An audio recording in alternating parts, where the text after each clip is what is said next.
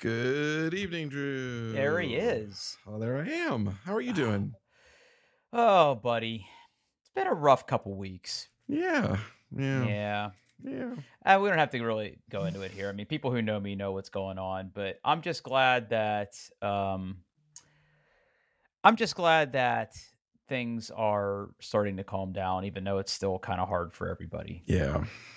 Um, but yeah, I mean, it kind of a bummer week, and plus, like, work is absolutely kicking my ass right now. Of course, yeah, those two things usually end up happening at the same time in life. Yeah. Yeah, yeah, Uh, okay. Where do we want to start tonight? We didn't record last week because of things. yeah. Um, I want to start with how you and Elden Ring are faring. I assume good. You love the game. You're putting hundreds of hours into it. You're getting good. Uh so you know how you were wrong about Vampire Survivors? huh. I might have been wrong about Elden Ring. Okay, you like it? I like it. Okay. It is a very difficult game. Mm-hmm. Um, I still have problems with it. But I did not give up. I was very close to uninstalling it the last time that we talked about it. Mm-hmm. I was very, very close to uninstalling it. But I sort of pressed on. Here's what I really like about this game. You were a fan of Breath of the Wild, correct? Yeah, yeah. What was your favorite part of Breath of the Wild? I think I want to say the same thing that everybody says. The fact that you could just go anywhere, like you could just pick a direction and walk, and there was always something interesting to find. Yeah. So Elden Ring has that same vibe. You can't go everywhere right away. But you could certainly try to go where you want, but you're probably going to get murdered. And Okay. it's not going to be pretty. Here's the thing.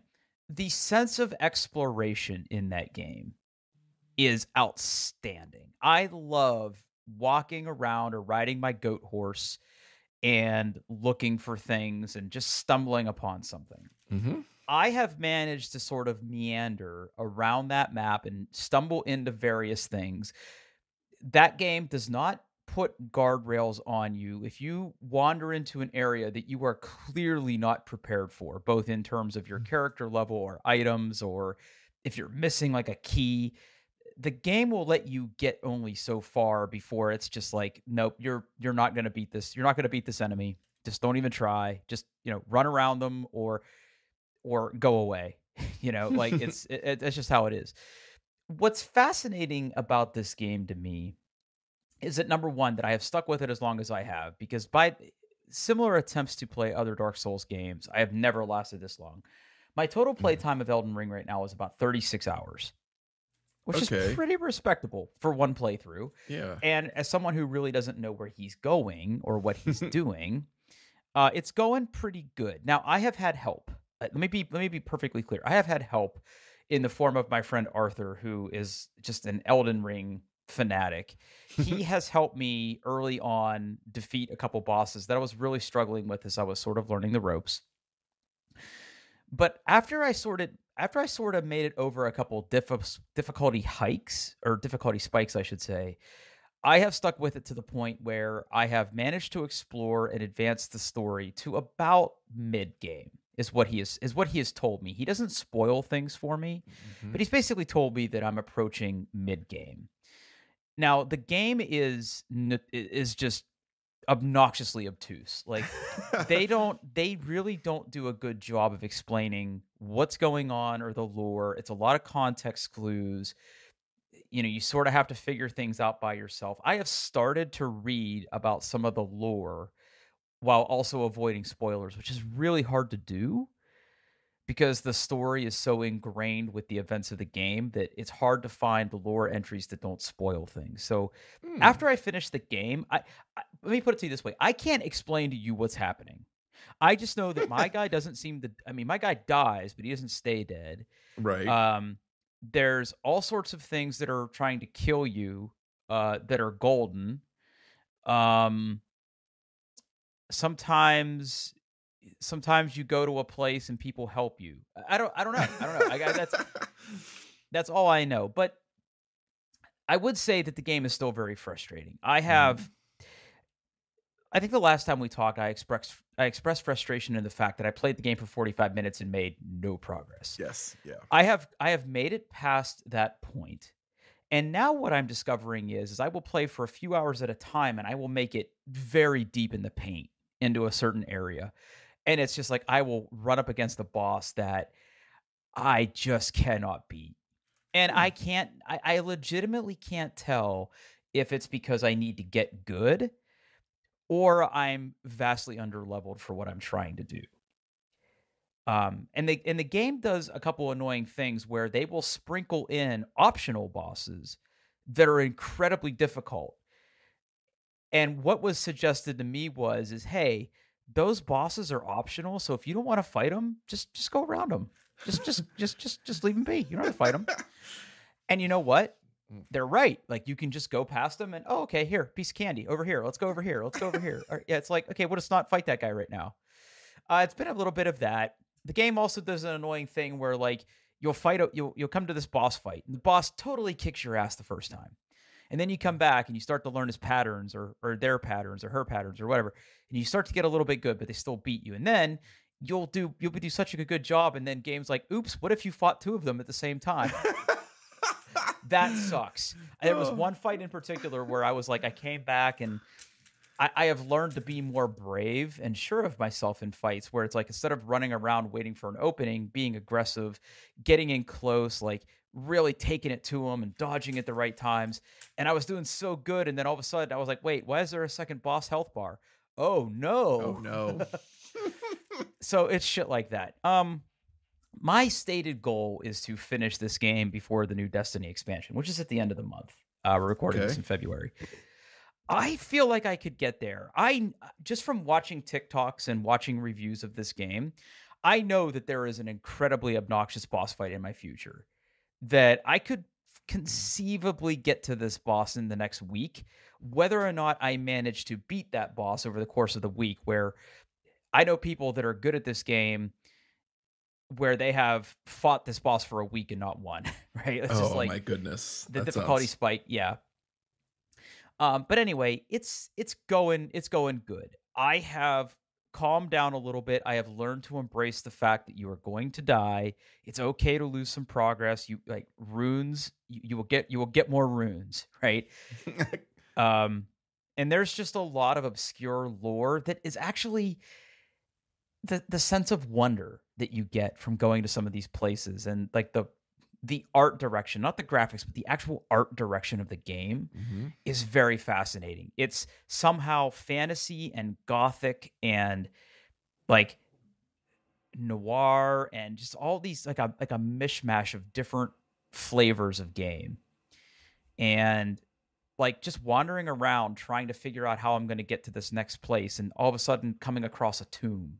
And I'm like, oh, I'll go in there, right? And then you see the save point, and you're like, oh no, I know what's about to happen, right? But then sometimes, like, I do really good.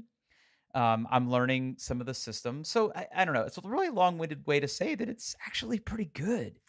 Now, I don't know if I'll replay it right away, because I know, and you've talked about this in the context of Zachary, where it's like people want to try different builds. Oh yeah. He just throws himself at it. Yeah. Yeah, I'm just a strength boy. Like, I care about like 2 stats. I'm keeping it simple. But as I've progressed through the game, I have found all sorts of cool weapons that I have and spells that I'm just like, I can't use that. I'll never, my big dummy will never be able to use that, right? Right. Because it's kind of like they have requirements to use certain things, and you know, maybe in another playthrough I could do it, but yeah, no, it's weirdly good. Or maybe I'm just in an abusive relationship and I haven't like figured it out yet. I don't know. Yeah, see, listening to you talk, I just like it. It sounds awful. It sounds awful. Yeah. It was very rough at first, because every single game I have played has taught me that even if a game is hard, to keep trying something.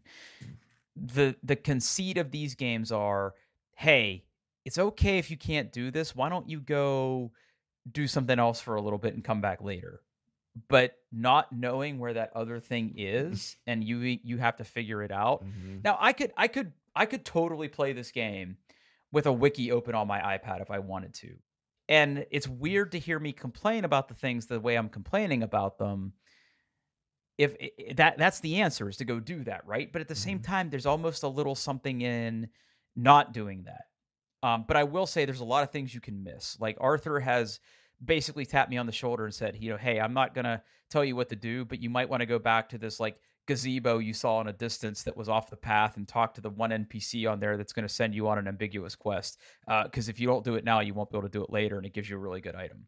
There's a lot of little shit you can miss, right? And maybe that's the intent. Like you have to do that and then come back later after another playthrough and do the 100% completion. I don't know, but it's good. It's really really good. It's really good. So, all right. Sorry. Okay. I listen. I know if it's not for you, right? I don't think it's for me. No, I didn't. No. Here's the last thing I will leave you with. I was convinced it wasn't for me, and I was wrong. So, I don't know, man. Maybe like I'm sure Zach is playing this with a controller, right? No, mouse and keyboard. Are you fucking kidding me, dude? No. That is. If he beat that game multiple times on mouse and keyboard, multiple times, your son's a god. Like the keyboard and mouse controls are god awful. Yeah. The controls themselves are a little bit obscure. The camera controls in general have gotten me killed more times than I want to admit, with like target lock on and shit like that. Maybe I need to try it on mouse and keyboard because I'm playing with a controller. Yeah. No. I don't know. Like if you I know it's relatively easy to hook a PlayStation controller up to a computer. You should legitimately try it. He has he has an Xbox controller he uses for some things, but yeah, no. I don't know. Like I don't think I am going to try it. Okay. I don't think respect. I just don't. I don't think it's I held out. I held out a very long time. I bought it on sale. I am past the point of returning it. I'm going to force myself to beat it. Okay. Some of like the cutscenes and the lore is like some of the things that I've seen have actually been pretty badass. And I'm like between two different areas right now where I'm not entirely sure if I should be in either one of them. One of them's like this big underground, like Death City place, and it's pretty dope. It's pretty dope. And there's these big iron maidens that like eat you. I don't know. I'm saying too much, but I don't know. You're not going to spoil the game for me. I'm never gonna play it. Yeah. When we last recorded in the what I call the after show, the part for me and you that we don't record, you mentioned that you bought something ridiculous. I did buy something ridiculous. I have the show notes have been the show notes have been in situ for 2 weeks. I have not clicked on any links. Okay. All right. I'm about to click on a link. Okay. Cool saw, bro. What am I looking at here? Do you see the thing? You see the thing? I see a box. A box that has metal. It's and then a record aluminum. on it. It's made out of aluminum. What is this? So that is the Project VCE vacuum record cleaner. I don't have the words. I don't have the words. So obviously, I'm going like down the rabbit hole with you're going through some stuff. Yep. Yeah, I'm going through some stuff. Yep. And everything I read is basically saying like the way they make vinyl records, especially like colored vinyl records, they come out of the factory just filthy. They're covered like in like anti-stick stuff. They put them in cheap ass paper sleeves that just like shed. Like you really need to get a good, you really need to give the records a good clean before you use them. And then, every once in a while, just kind of give them a deep clean. And like, there's people that like wash them in like a sink, like they're a dish. And you can do that all the way up to like really expensive, like ultrasonic cleaners, like things they would use to clean jewelry, but bigger for records. But those things start at like $1,500. And it's just, I wasn't ready to do that. And there's other things like, I'll put this in here. This is a very popular cleaning cleaning item as well. It's the Spin Clean Vinyl Record Washer. But you have to put the liquid in the bottom, and you spin the record like manually, like an animal, and then you have to like dry it and let it air dry and stuff. And I wanted something a little nicer than that. So I found this product by Project. It's roughly a foot. It's like a foot cubed aluminum cube. Okay. And what you do, so it's got 3 switches. It's got 3 switches. The one kind of just turns everything on and off, and the first switch controls the motor that spins the record. So it's got, it looks like it's got like a little turntable thing on it.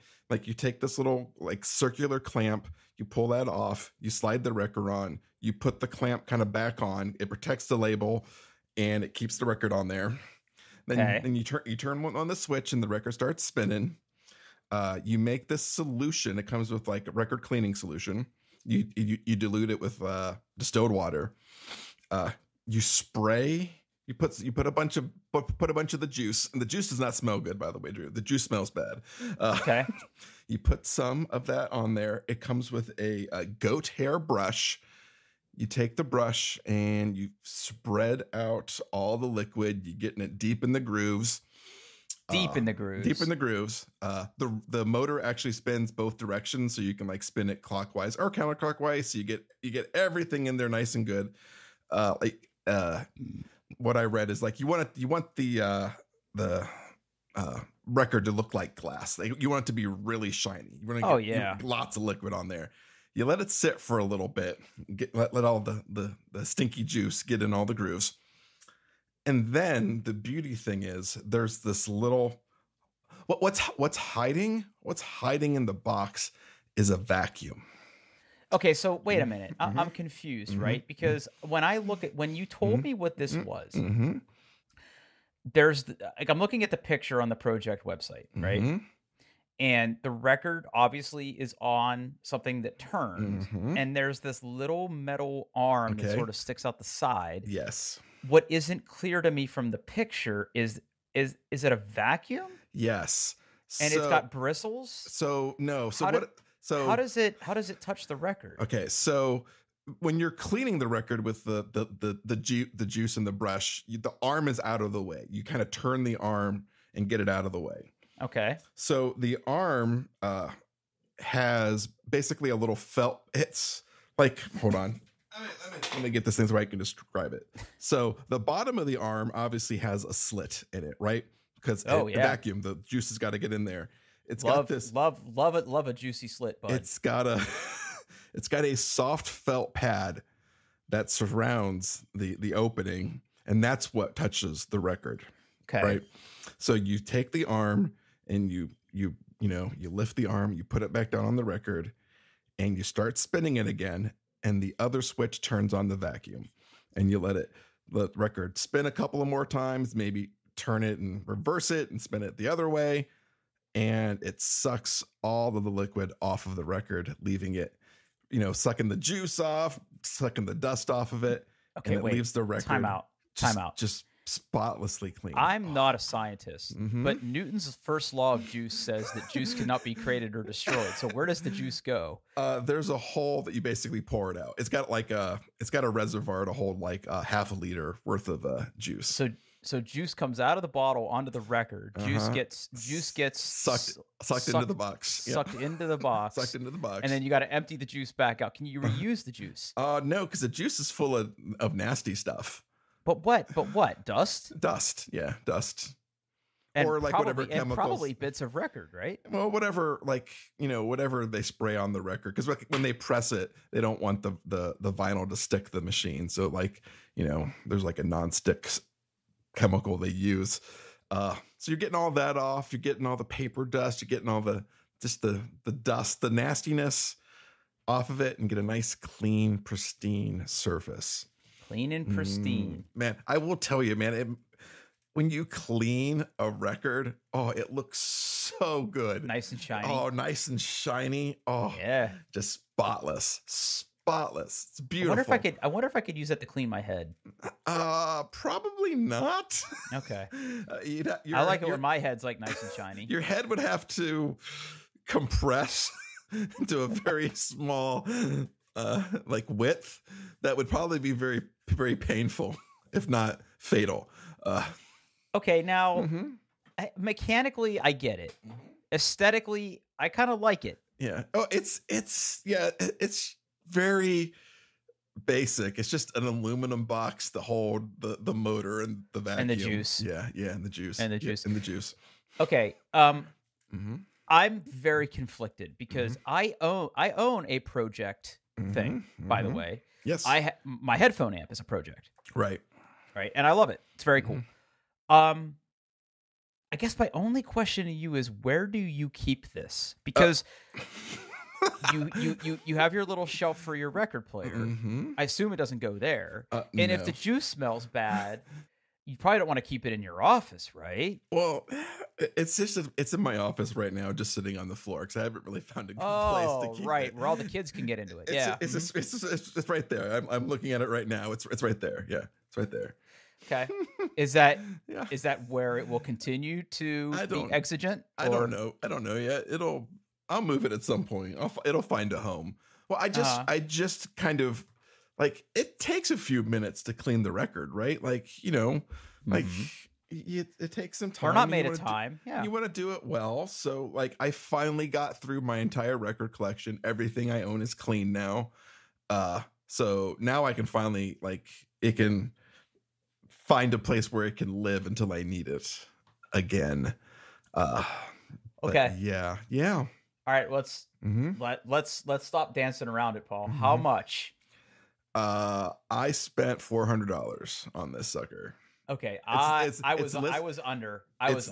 Its list price is $500. I was gonna say 500, right? Yeah, looking at how this thing is constructed and the materials and the fact that it's got a very kind of pristine industrial look to it. I was in for 500. Yeah. I'm glad you didn't get taken advantage of. Yeah, no. They actually sell a bigger one that I guess, like, if you're cleaning like a whole collection and you need a bigger reservoir for the juice, they sell a much bigger one, a bigger version. But I figured, the compact, the VC stands for vacuum compact. No, actually, it doesn't. Yeah, VCE is a compact and very affordable. Yeah. That's subjective. Record cleaning machine. Well, if you compare it to like an ultrasonic cleaning machine, it is. It's like less than third of the price. Yeah. But is this? I would. Okay. If I look at this and then I go into my mind palace and I think, who would this be for? Obviously, audiophiles, because this is a product that exists in 2023. But I have to imagine that back in the day when radio stations were literally spinning records, they probably got really filthy with like human gunk and dust and whatever else was laying around a radio station, right? Yeah. So I could totally understand the need to keep the records clean in those scenarios. But are your records really getting that dirty? Aren't they in plastic sleeves? Well, they come in paper. Now they're in plastic sleeves now. They come in just very cheap paper sleeves. And like the paper just, I mean, I've seen it before. Like you take a new record out and it's just kind of covered in like fibers, like, cause the paper just kind of shreds, or not shreds, but like sheds on it. Yeah. And I guess like they come from the factory, just dirty. They're dirty. They're dirty things when you get them. They're dirty. Well, I mean, I'm not asking you to eat off of it. You need to clean them. Okay. See, you got to keep the cleaner it is, the more accurate the grooves are, and then you're not getting gunk on your stylus. It's a whole big thing. You got to have clean records, clean. So it's Drew. I will have to say, like, I really like using this thing. It's really fun. I get it, buddy. Fun. It's really fun. It's really fun. It's really fun, except the juice smells. But the juice smells. I don't think you should be using that in an enclosed space if it smells that bad. That's probably true. That's why I was asking, right? I feel almost like it needs to be something that you keep maybe in the garage or in the basement. I don't know. Yeah. Well, With all the other formaldehyde, right? I keep the juice in a nice little like spray bottle, so it's all sealed up now. Like, Okay. like a little squirty bottle, so I can squirt it out. Yeah. Interesting. Mm-hmm. Now, did you buy more juice? No, I've barely used any of the bottle that I have. I still got. It comes with not a very big bottle, but I still have plenty left, like just tons. So. Okay, currently over on your Discogs page to see where you're at with your collection here. Looks like from the last time we visited this page, looks like you got King Woman. Great album. Ouija Dude. Yeah, close enough. Yeah. Okay. Yep. Venom Prison. Yeah. And Tribulation. Yeah. I've heard you talk about Tribulation. Yeah, another Mayhem album. Dark. I think you had Devil Master. I think you had Dark Funeral, right? Yeah, those are older. So you've gotten 5 new records since we've last checked in. That sounds about right. Yeah. Because I think these are sorted in date of acquisition. Yeah, that's the default sort. Yeah, you can do. Yeah, that's. I have no more records coming, so that's everything. Actually, that's not true. I have a couple of pre-orders that have not shipped, but the records don't exist yet, so they don't count. Okay. Yeah. Got it. Yeah. The pre-orders. Yeah. So like 40 records in holding. And a lot of those records I have, like they're like 2 LP sets. So like I had to clean more. Like I cleaned so many records. It was so fun. Okay. So what's your, walk me through your process here, Master Crafter. So record shows up. We take it out, we clean it. Okay. So that's step 1. And then it probably gets a spin. Not necessarily. I haven't listened to all my records yet. Okay. I'm still working through them, but like, before they go into my collection. So obviously, like I'll scan the barcode, I'll add them to Discogs. So it's all in there. Got to do that. Take it out. Just kind of look at it, look at whatever, that you look at the cover and any kind of inserts. Yeah. You put it on there, you clean each side, you let it dry. And then you put it in you take the paper sleeve and you go, this is garbage. And you just throw that away. And you put it in a nice anti-static sleeve. And then you put the whole album, like the whole like gate, in another sleeve, right, to keep it from being damaged. And then you put it alphabetically in your collection, and there it goes. Yeah. Huh. Yeah. So right now then, have you cleaned all of your records? Yes, all my records are clean. Yes. All 40 records have been put through this machine. Yeah. Okay. So the question then becomes, when will you clean your next record? If none of them are showing up, is it going to be something, and they're all away in their plastic covers, not collecting dust? When will you next use this machine? When I get new records, or if I ever feel froggy and want to give another record a deep clean. I don't know. We'll see. Maybe I'll just do it for fun because it's enjoyable. Okay. Listen, man, everybody has a kink. I get it. Okay. Okay. Huh. Yeah. It's like, is it like 5 spins and a clean? Like, is it? I don't know. We'll see. We'll see how it goes. Maybe. Yeah. I mean, 5 spins. That sounds about right. Yeah. Yeah. I mean, you're gonna take it out. You're gonna put it on your record player. You're gonna let it turn around, make some sound come out of it, and you're gonna put it away. And well, I don't know. It sounds like there's not a lot of like residue of the juice when you're done cleaning, right? So it's not like there's juice. Yeah. No, it all comes off. Yeah. Okay. Yeah. Okay. Well, this is very cool. I really like the spin clean vinyl thing you posted. Oh, the yellow thing. That looks like a lot of fun.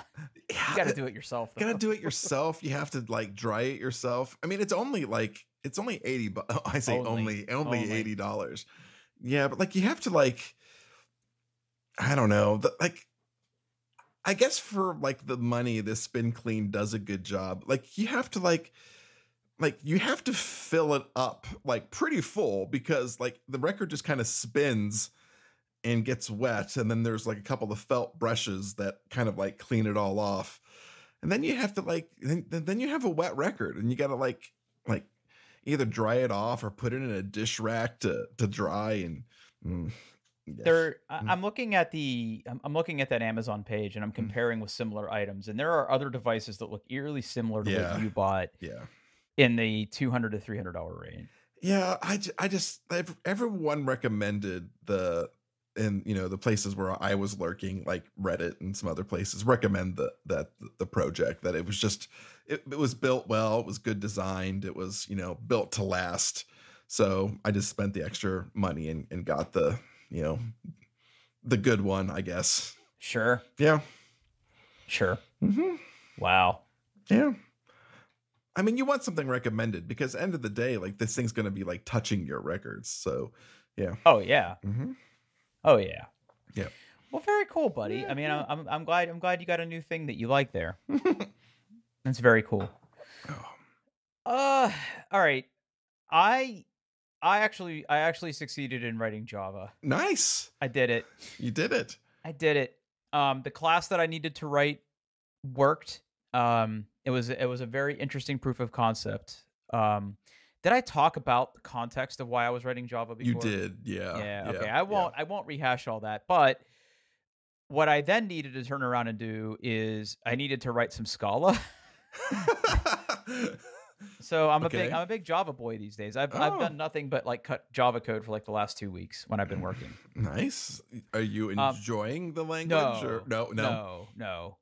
Honestly, the language is fine. It's just the build tool. There's so many different build tools. There's so many different IDEs. Like navigating that and getting it to work. Plus, like Oracle gonna Oracle, and like there's OpenJDK and Java 8 and all these different SDKs. And when you compile it, like, is it really gonna work both places depending on what environment you're working in and what OS you're running on? Like, that has proven tricky. I made some big fatty jars, man, because like I have to include all the dependencies. Right. Okay. Yeah. Yeah. Like nothing like 20 lines of code that has like 200 megs of jar, like 200 megs of libraries included in it. I'm sure that's not the right way to do it, but that was the only way I could get it to work. God, man. And like figuring out like what's going to manage your dependencies. Like I've learned so much like about Maven and Gradle and other words that probably are made up. I don't know. All words are made up too. Yeah, it's true. But yeah, my wife made me a nice little note to celebrate the fact that I won at Java. Congratulations! I'm the big Java winner. Big Java boy. Big Java boy. I'll be so glad when I can move on from that. I mean, it was an interesting problem to solve, right? And I think there's legitimate good things that will come out of that. There's going to probably be a blog post that's going to come out of that. But I did all the Java, man. I did all the Java on my Mac, no less. Which getting Java set up on an M1 Mac, not super easy, and not because it doesn't work on an M1 Mac, but for whatever reason, and man, here I go.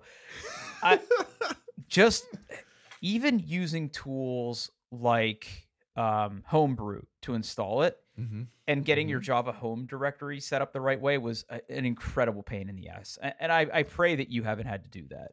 Not in a long time. Yeah. I mean, it was rough. It was rough even in like in Intel Mac days. But figuring out where your libraries are, and like here's a common example, right? So I ended up using Visual Studio Code to do all my development. And it has integrations with build tools like Maven. Well, you have to install Maven, which again, I can do that with Homebrew. It's not that hard. But where I was running into problems was if you could basically have a definition file that with your project that basically says like, here are the dependencies that this library is going to have. And you start listing them off, and it's smart enough to know that if I take a dependency like on Azure Core, it knows about its dependencies and it knows about its dependencies, and it will just start downloading them to your computer, right? Because it's like you're going to need it to build it. But when I would turn around and build it, they weren't being included, and I would like try to run the jar, and it's like class not found, and it was just like a huge mess. And I was like testing locally.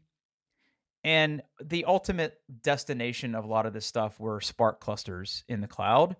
And I installed Spark locally, but that's not even remotely the same.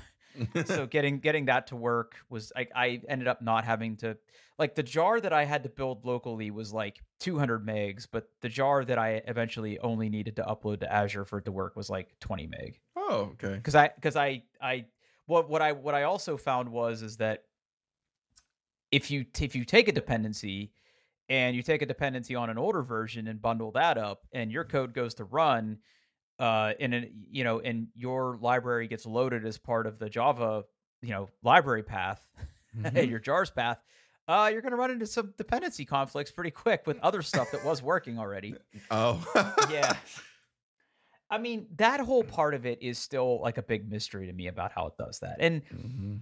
when I look at languages like .NET or Node, like, those are pretty straightforward because those are Yeah. usually just packaged up with what you're doing, right? Mhm. You don't, I mean, other than maybe needing a .NET SDK installed somewhere that you're going to run something, like, it's pretty straightforward. Like, you can, if you're using like NuGet to get a package that you need, like, it's going to be bundled up when you compile, right? You're just Yeah. going to run that in an environment that has the .NET SDK. Even then, you can do like what do they call it? I know the command line, but basically you can create a install that doesn't require to have anything installed. It's all self-contained. Mhm. Yeah, it's pretty nice. Are you talking about like one click?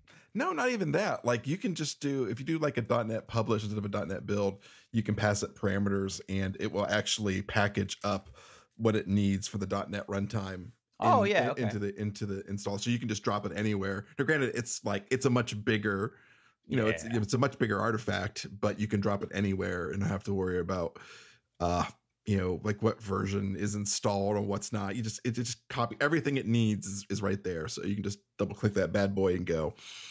Yeah. Yeah, so there's going to be a probably a repo where my work is going to be, and we're Nice. probably going to do like a big ass like GitHub repo explaining some of this encryption stuff and how it's supposed to work. And it's been I'm not going to say it hasn't been stressful because, trying to meet a customer where they're at with things that work, and then things Yeah. don't work the same, turns out, in every environment. Turns out. Yeah. It's good. It's good work. It was stressful. Like, there was a lot of nights where I was like, it was like 5 o'clock, and I could have just like set it down and gone and relaxed, but I was like, yeah, I'll just keep kind of hacking away at this for the next couple hours. I feel like I'm close. Narrator, he wasn't close. Like, it would just like turn into 9 o'clock, and I was like, nah, I'm done. Java sucks. Then I'd go sleep on it, and And then you go relax with Elden Ring. Well, wait, no. no, no. Oh. Yeah, so anyway, that's the update there. When there's a blog post, I'll probably I would say a tweet about it, but I don't know even where I would put it these days. It'd probably show up on the Microsoft website. There you go. Oh, I forgot. Yeah, so I'm actually published in our architecture center now. Nice. Nice. Yeah, let me throw a link in here real Yeah. quick. And this is just like, people sometimes ask me like what the hell I do in my job sometimes, right? Right. I often ask myself that too. Yeah, same. Let me see. Reference architecture. Oh man, did mine already get knocked off the front page? Oh, there it is. Oh, Okay. yeah. Yeah, so here's an example of some of the stuff that I get into when I'm not fighting with Java, right? So that there's going to be a link in the show notes, and I'll basically give you the Ooh. short version, but I basically was tasked with figuring out how customers could run a specific set of software on Azure. The name of the application is IBM Sterling Order Management. It's actually like, and I'm not just saying this because I got to partner with IBM on it. Like, it actually is like an industry accepted thing, right? Like, very big retailers rely on order management, order fulfillment, order tracking on Yeah. this software. And it's traditionally run on large on premises installations. And the fact that it's IBM, like, you were locked into running this on probably Red Hat, using an IBM DB2 database as the back end, using IBM MQ for service to service messaging and stuff like that. And I was okay at all of those things. So we basically had to figure out how people could run this successfully in Azure. So working with IBM, they have a version of this that is designed to run in Kubernetes because it's all microservice. It's microservices all the way down. Some of them are APIs, some of them are websites, some of them are just service to service communication. It all talks to like a message broker on the back end. And then the thing that's made this really exciting for me is that, when I first got involved with this, I thought for sure I was going to have to figure out like the best way to, because really what it turned into is like 3 mini projects, right? Like which Kubernetes should we use? Which VM should we use for the database and how to make it highly available? And like, how are we going to run a message broker in Azure, right? So it's like, what was really exciting about this is they recently launched support for Postgres as one of their backend database supports. And we have some really, really good Postgres offerings that offer a lot of good performance and scalability stuff. I don't want this to turn into an Azure commercial, but it's like, but it was like, I knew enough about Kubernetes to jump in feet first with Azure Red Hat OpenShift, which is our managed OpenShift. So like getting that up and running and then deploying the software on it, standing up the backend databases, figuring out how to run MQ reliably, or there's other services you can run to, but like the document you're looking at is basically our architecture center guidance that I wrote all of this. Nice. Yeah. And like there's contributors at the bottom. The people that are the principal authors are my coworkers. David and Roland are amazing to work with. And they were like my peer reviewers on this. And then I worked with people from like IBM and Red Hat and stuff like that. And then in addition to that, there's like all of the code artifacts that I had to write for this, right? Because we not only want to give people like, here's how to do it, like go read this and figure it out, right? But we also give you like a whole quick start repo, right? So it's like it contains a bunch of Azure bicep files that if you're the kind of person that wants to run Sterling in Azure, like, hey, go run all this, it'll stand up all your infrastructure, then you can deploy your shit. So it's like, again, this was something else that I had to do, right? This is like 6 months worth of work. Wow. There's a lot. There is an insane amount of work here. But like, that's an example of the kind of shit that I get into. And then like this Java thing is a whole nother thing, but that's the kind of shit I do these days as like an architect, right? Right. Oh, yeah. Very cool. Fun, not really. It's fun, but it's not fun. All right. Enough about me. You bought more stuff. I've been rocking the iPhone 14 Pro Apple Silicon case. Yep. But I dropped it at some point and like it started falling apart. I was really kind of disappointed with like how bad it was getting. So I'm like, well, I should probably get another case. And I had sitting there in my wish list the case that you bought for your phone. So I bought that. It's fine. It's fine. It's perfectly cromulent. Like it's perfectly cromulent. Yeah. Yeah. Like I'm just a greasy individual, so I don't like the fingerprints that show up on the back of it. Yeah, it is getting pretty gross. It gets gross. I wipe it down with some Screen Mom, and it's good for another 1,000 miles, right? Yeah. But like it's perfectly sturdy. I don't like that the camera bump doesn't make it lay flat on the desk. That's the only complaint I have. Well, I think welcome to the large camera plateau. Like but like my Apple, like my last phone had all the lenses and the leather case, like it was just recessed in there. Yeah, even the Apple ones have a little, it's not quite as pronounced, but even the Apple ones have a little ledge around them now. Okay. So yeah, that's pretty. I mean, I guess it does make it a little easier to pick up, but I mean, it's a perfectly fine case. What color did you get? I got the purple. Okay, good man. And I put the orange buttons on. Did you? How do you like it? I didn't change the buttons. The buttons it's fine. I wish I would have kept the black ones, but during the process, like I dropped one of the small buttons. Oh no! And it's just gone. It's gone. Through. Yeah. It just ashes to ashes. Yeah, like it just burst into its component atoms and just dispersed across my living room. Oh no! So those are gone now. I have one. My biggest complaint is it's the around the screen, right? Like it pops up quite a bit, like to protect the screen. Mm-hmm. I'm constantly getting fuzz trapped in the lip around the case and the screen. That's interesting. Do you put your phone in and out of your pocket a lot? Yeah.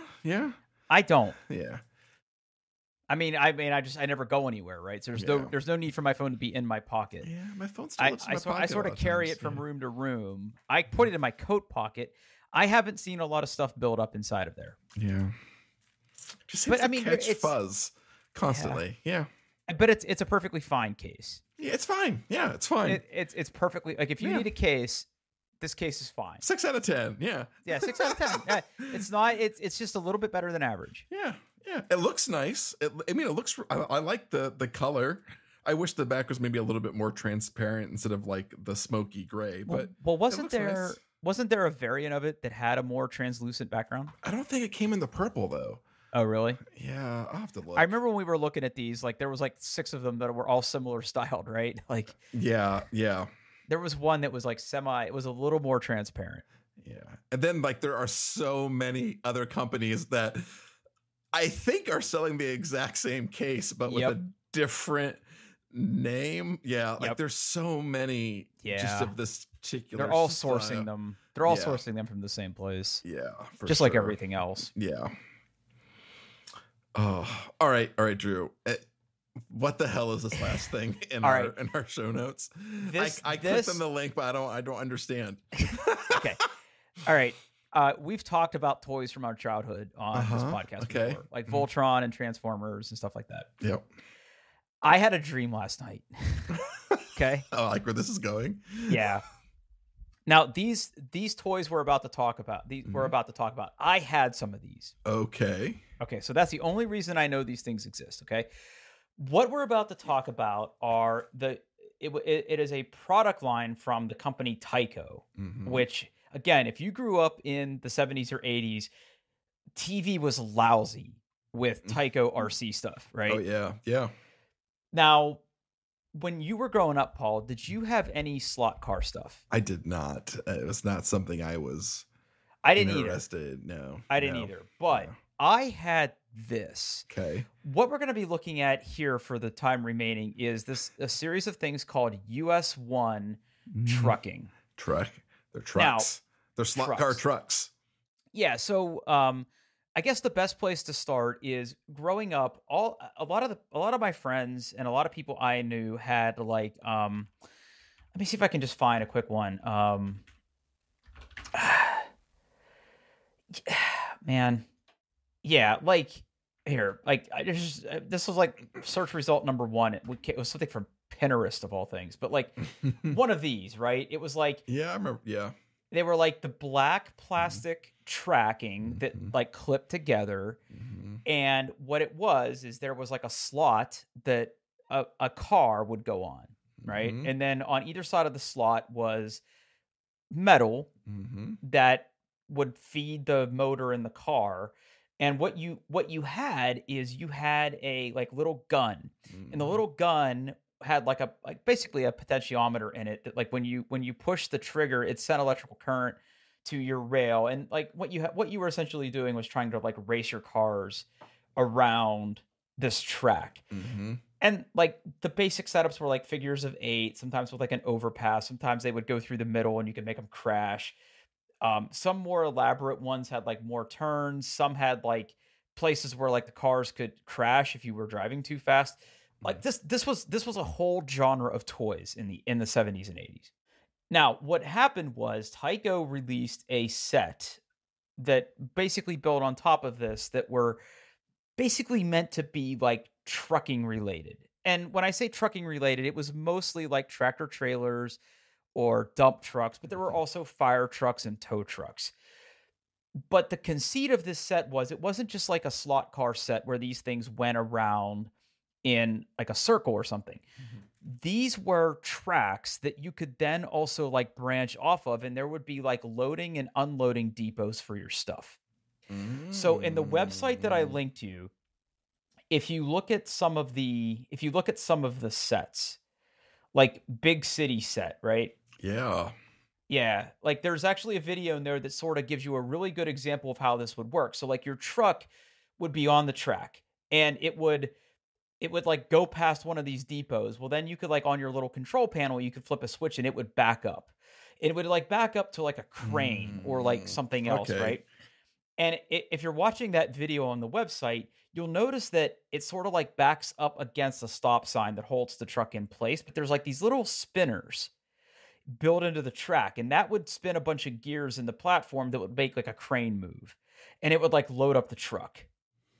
And like it would like put like pieces of like little plastic pipe in the dump truck, and then you could like drive that somewhere else and unload it, right? It was very, very cool stuff. And the trucks lit up, like the trucks were powered, and they had like little, I don't think they were LEDs. I think they might have been incandescents. I don't think we had LEDs back then. but I was like, I was having this weird dream about playing with these when I was little. And I got out of bed this morning and I was like, man, that was weird.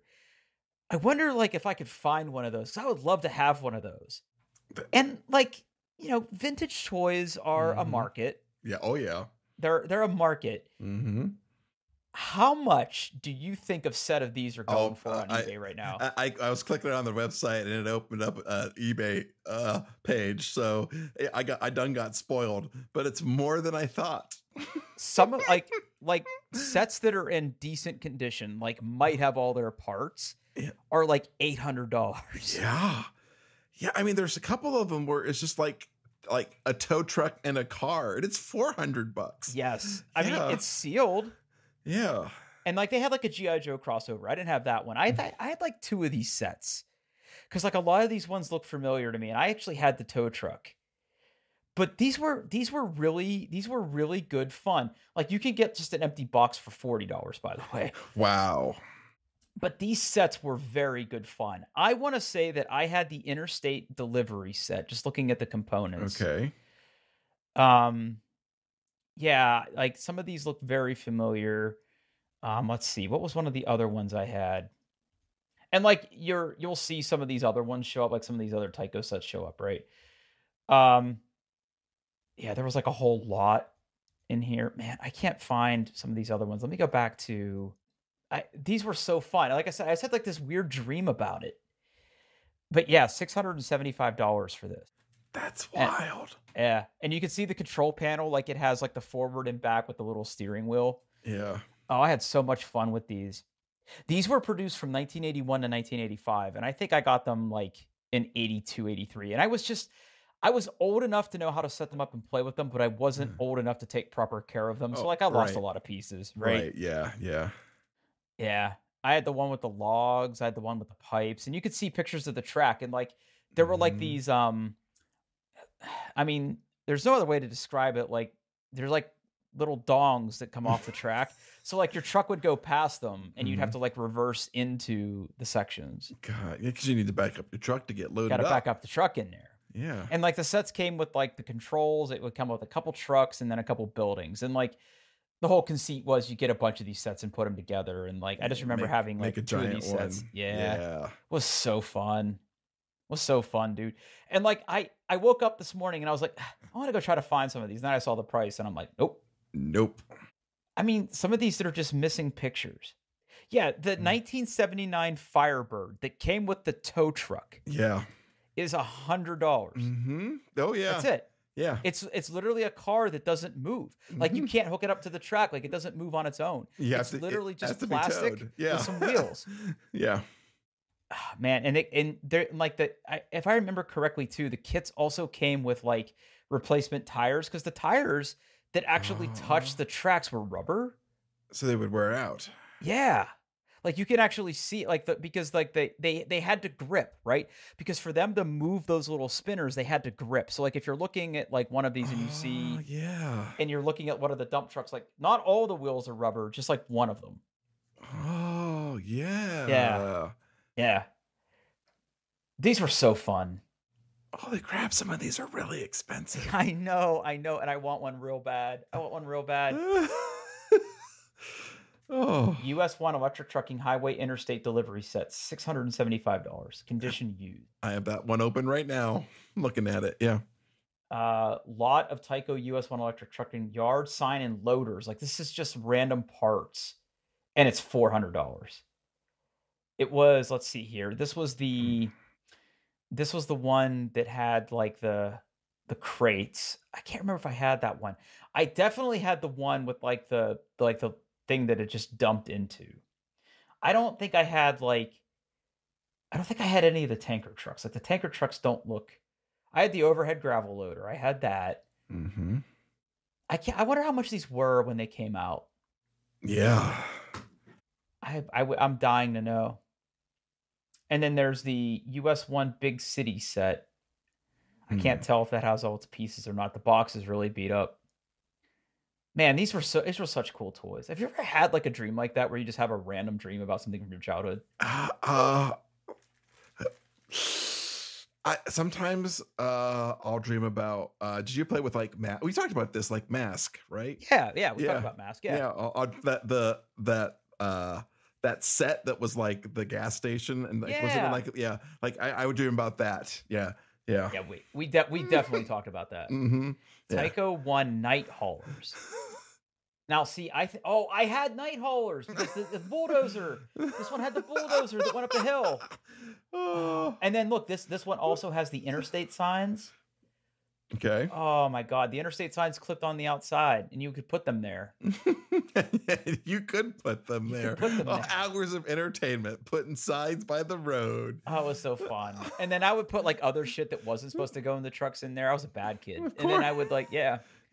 Oh, some of these tracks in this set look like they got some cum on them, like or something. Someone definitely didn't use them how they were supposed to be used. I don't think you're supposed to put cum in it. Title. Yeah. Okay, Can we make that a title?